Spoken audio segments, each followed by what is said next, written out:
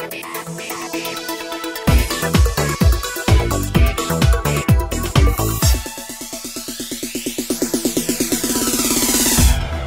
is SatTV, Brian Dolby reporting from CommunicAsia, where I'm talking to Martin Coleman of Colem.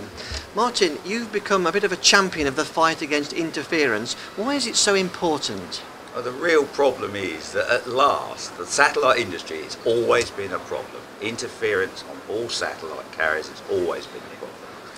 Well, it should have been done years ago, but finally, as in November 2009, Inmarsat, SES and Intelsat stepped forward and said this has got to stop.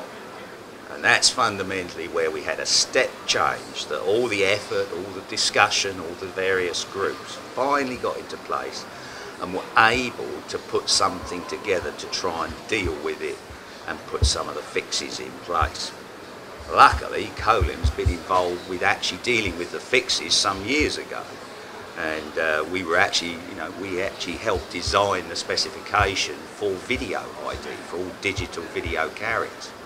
And that was in 2006, so you can see that sometimes the committee does take a while, but with all the things going on, until the satellite operators have the problem, but until they really said we have to do something, that was the step change. And it takes a while because it took a lot to get 3 of the biggest operators in the planet to actually join forces and share data. There's your big problem. And they actually, that's what they did. That was the step change. And that's where that's what started my claim to fame and championing video ID. And where have we got to now? What's the next step? Well, the steps are happening. It's better than just the next step. Those 3 companies set up a thing called the Satellite Data Association in the Isle of Man as an offshore business, non-profit making. There are now 19 satellite operators involved, signed up, and they're sharing the global data of their satellites.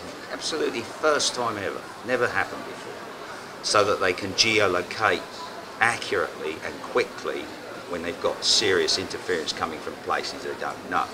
That's a major, major step, that pooling of information that's normally very commercial. And that's fundamentally what delayed everything, getting that pooling of information, delayed all this, what the politics of it, understandably the commercial aspect. So it's a fantastic step. But there are endless initiatives, and they're all stepped out. But there are 3 main ones. There's ideal carriers, training of VSAT installations, and of course training for the SNG flyaway. Intelsat, SES, Inmarsat have stepped forward with programs to help train people, i.e. improve the worst cases where people don't know what they're doing on the ground. They have to be trained, and eventually there'll be a certification process. But on the ID front, at that November meeting, all in one day, there were 3 working groups set up. And those 3 working groups, one for video ID, one for data, and one for VSAT. I, for my sins, are doing the video ID. I can't think why. Roger Franklin at Crystal Computers is heading up the data. And a very well-known person, David Hartshorn of GVF, the Global VSAT Forum, is heading up, naturally, the VSAT, and very well placed. So we got these 3 groups, and off we've got, we've got a team of 8, and we're all volunteers. We've decided to do it voluntary to try and prove to the industry they've got to step up and do this. And so that's where in terms of the initiatives that are going out, that's a snapshot. There are other things going on, but that's a pretty good snapshot of where I'm coming from. So my remit is to globally make ID, video ID happen worldwide, and at worst by the date of 2015, but I'm now pushing through the WBU ISOG for a 2012, and I want to hit the Olympics. And people like you, this could be a fantastic time.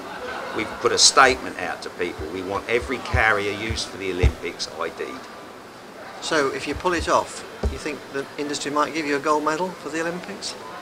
Well, that would be a nice thought, but I'm not here to get a gold medal. I just, You just want to see it again, for sorted my out. sins, you know, I got involved. I've always been passionate, enjoying. You can see by the white hair, been around a little while.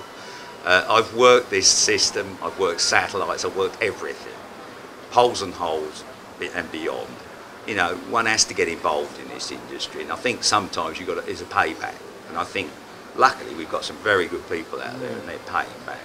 Well, it seems like you're making a lot of progress, and best of luck with the rest of the programme. That's right. So, if I may conclude, we've been here this week, and thanks to CASBAR, APSCC, ABS, and of course the manufacturers have all stepped up already.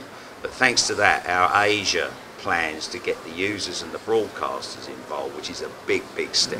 Get the uplinker to actually do ID. They've stepped up and they're starting to help put working groups in place here, because you know Asia's it's a big market, it's complex.